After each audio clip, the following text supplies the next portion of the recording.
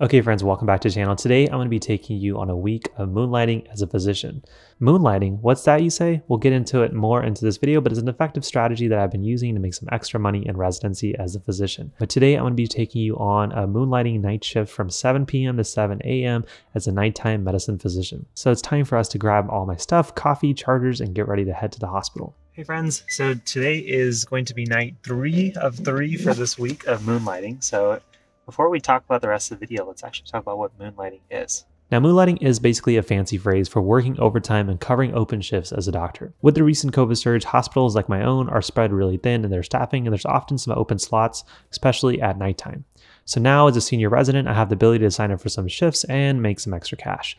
And you would be asking, how much do you make? Well, for tonight's shift, I'll be working 12 hours overnight and making $100 per hour, or about $1,200 before tax. And so when everything is said and done, that's right under $1,000. Definitely not bad. Now, while the money is attractive, what do you actually do during these shifts? And it really depends on the role that I'll be covering for. Today, I'll be working as a nighttime hospitalist, which means that I'll be covering some of the medicine patients while the day team goes home. And since I know nothing about these patients at all, that means tonight could be either really busy or extra chill, depending on the panel of patients I'm given and how stable they are. Now, since I've made it to the hospital with some time to spare, it's time to grab some caffeine, Diet Mountain Dew being my personal choice, and start to look up my patients for the day. Okay guys, so made it to work. Like I mentioned, this is my third moonlighting shift this week.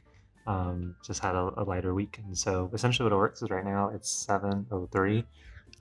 There are about 30 times 7, about 200 to 300 medicine patients in the hospital really at any time.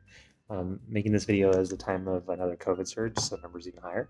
And essentially you need people at night to be able to cover these patients. So there are people who are scheduled and paid, and there are people who are signing up for shifts like I'm doing today. And so at 7:03, essentially what happens, or from 7 to 7:30, I'm just waiting for patients to get assigned to me from some of the nighttime staff that works here every night. They're just going to look at how many people there are, and they're going to split it evenly amongst us. So obviously can't show you my screen for HIPAA violations. I don't want to show you any patient information. But I slowly start to see a list growing of my names. Right now I have 10 as of a minute ago. I upload it. Let's see what we got. Okay, so we're still at 10. But usually I end up in the night with about 35 to 40 patients. It may seem like a lot. Don't get called in most of them. Most of them sleep. Most of them are medicine patients, observation patients. We do have some sick ones who are like cancer patients, people who are like post a heart attack, post a really bad infection, or just came from the ICU recently. And so once I get my entire list, I'm going to look at each of them and see if there's anything I need to do tonight. Follow up on labs, check on the patient, call family, send them for imaging, do other studies and things of that sort. And while I'm waiting, usually in the midst of this, from like 7 to 7:30, I'm just kind of planning of stuff that I could do to be productive at nighttime. So working on like academic stuff, working on video stuff, etc. And then the other thing about moonlighting is that I have to admit 2 patients tonight. And so now the simple way that that works out is there is going to be kind of a chat system through our phones and through our EMR, our medical record system, where essentially somebody gives the patient's information. There's 7 of us, and then whoever's next in line will just take that patient, see them in the emergency room, admit them, write the note, and then you're in charge of those 2 patients for the night in addition to everyone you're following. This just helps offload everyone else who is seeing patients tonight, that there are 7 more people who could see patients for them, and just in case they get busy. So 2 patients, admission is not very hard. It takes like 40 minutes to admit a patient, maybe an hour if they're complicated, plus cross-cover stuff. So tonight could be busy, tonight could be not so bad. I'm going to try to be productive the first few hours, and then I'll try to get some sleep if possible. So I'll catch you guys soon. And as a quick update, so it is only 7:08, so not that long, but I already have all my patients. I have 41 tonight. So I'm hoping that that doesn't mean that we're going to be too busy. Usually 40 means that they were understaffed. But fingers crossed everyone's sleeping. So since I already have my first patient of the day, and it's only 7:27, we're going to go ahead and go see this person that's coming in with abdominal pain.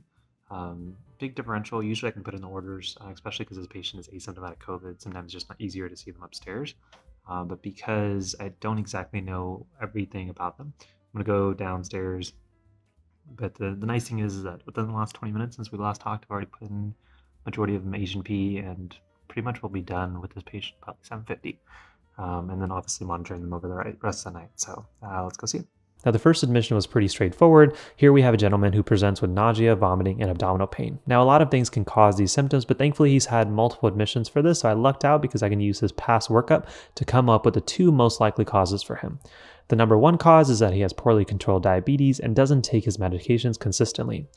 And this leads him to having high sugars and complications such as neuropathy, which also have complications such as gastroparesis, where essentially your stomach doesn't move food forward very well. Now, in addition to having gastroparesis in the setting of poorly controlled diabetes, he's also a consistent marijuana user, and no, I'm not judging, but it does increase his chances for a syndrome called cyclic vomiting syndrome. This is a condition where chronic marijuana users can notice themselves intermittently having nausea and vomiting, and then notice improvement as soon as they start abstaining from it, as well as give him fluids overnight since he hasn't been able to keep anything down. Hi friends, so it is 8:20. I have not seen that patient, written the H&P, and put in all their orders. I'm kind of caught up. Remember, I only have 1 more admission I can take tonight. The fact that it's 8:20 is good, and now I can finally actually start things on my to-do list. The first thing is to actually catch up on some of the reportings. So as a physician, I have to report when I work, how long I work, and I get behind. So we're going to work on those right now. Hey guys, so it is about 9 o'clock. So far, I've seen 1 patient cross-covered on 34 as of right now. And it's been a pretty productive evening because I've already applied for my first board exam that I have to take as an internal medicine physician, which is a whopping $1,400, so yikes. And also paid for my Texas license, which is also a whopping $800. I just dropped $2,000 while moonlighting. So hopefully this moonlighting money makes me a little bit less in the red. But hopefully the night so far continues to go well. I just kind of sit in front of this computer, make sure that all the labs and everything that are coming back are normal for the team in the morning. So that way their patients are nice and comfy and go to sleep. Probably going to go downstairs and grab some food in a second or may order something. But right now I'm pretty broke. So, but this is kind of how one of these moonlighting nights go. Oh, and in addition to everything else I've paid for, I realized I broke my stethoscope. As you guys can see, there's like cracks in this thing. So all the air leaves and I can't hear anything. So I'm having to use the nurses for any patients I've been called for. But that's my night. So a lot of money has been wasted or spent. $200 stethoscope, licensing exam, and the license application, and it's only making about half of that tonight. So not complaining, but hopefully we get some rest because we have some work to do tomorrow. Anything happens tonight, I will go ahead and catch back up with you guys later. Hopefully you guys are enjoying the video. See you later. Alright guys, so I wish I had more content to actually talk about what's going on. It is 10:30 and after admitting that patient, I've just had a few messages.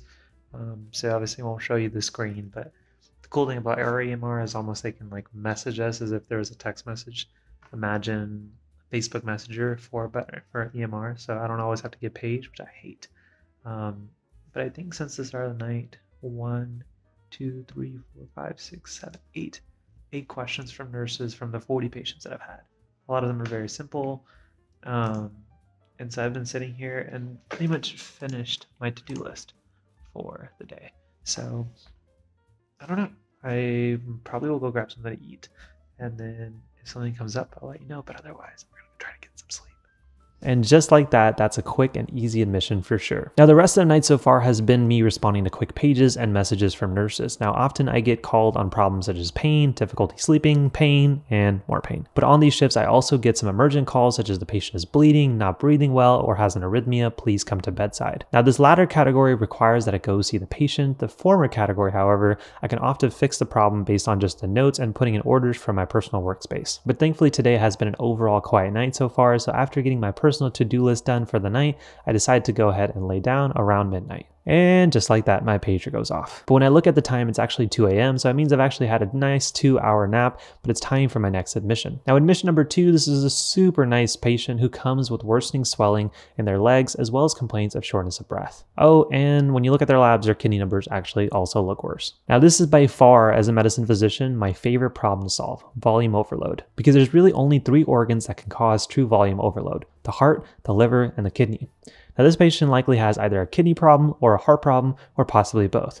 But thankfully the answer for both is diuresis with my favorite medication, Lasix, or otherwise known as furosemide. But thankfully after just one dose of diuresis, this patient was resting comfortably in the ED, so once again, pretty straightforward admission, and now I'm done for my 2 admits for the night. So now it's about 3 a.m. and since most of the patients are asleep, from this point on, I likely don't get paged by a nurse unless it's an emergency. So I try my best to get some sleep, but usually find myself spending an extra hour or 2 on my phone until I can finally catch some quick Z's. Now, while tonight's moonlighting shift seems very relaxed and very easy, because honestly it was, there are shifts that I have where I'm sending somebody to the ICU or I'm getting an admit from the emergency room, as well as getting called by a nurse to come to bedside for somebody else who may need the ICU. So once again, these shifts are really a coin toss in terms of how busy you are, as well as the panel of patients that you get. But thankfully tonight, the admissions were early and simple, as well as the cross covers wasn't that bad. And while you look at it, it's 7 a.m. and it's time for me to go. But before I head out, I make sure that if anything happened for any patient overnight, that I leave a note for their day team so they can be updated. But now it's time to head out. So yeah, moonlighting, not bad, and a great way to supplement your income and save a lot more money in residency. But I hope you guys enjoyed today's video and learned something. And if you did, consider hitting that like and subscribe button. But I'll see you guys in the next shift. Take care, my friends.